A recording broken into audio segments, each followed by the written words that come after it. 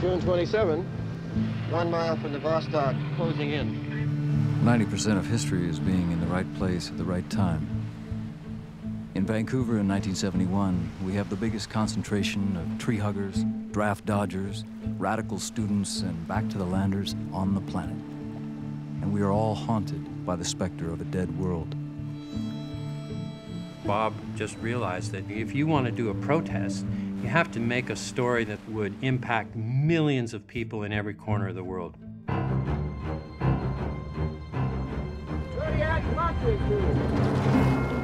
We have to get between the whales and the harpooner. That's the image we have to get. George Kurotf and Bob Hunter are in the Zodiac in front of the chase boat bow, and the film crew Zodiacs are on each side. Did you get that, Roy? That was the moment that launched the modern environmental movement.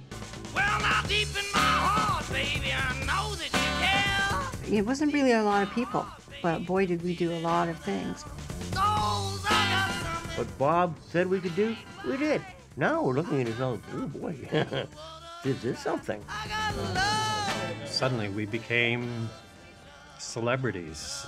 Groovy, man. The battle lines are drawn again between conservationists and Canadian government officials.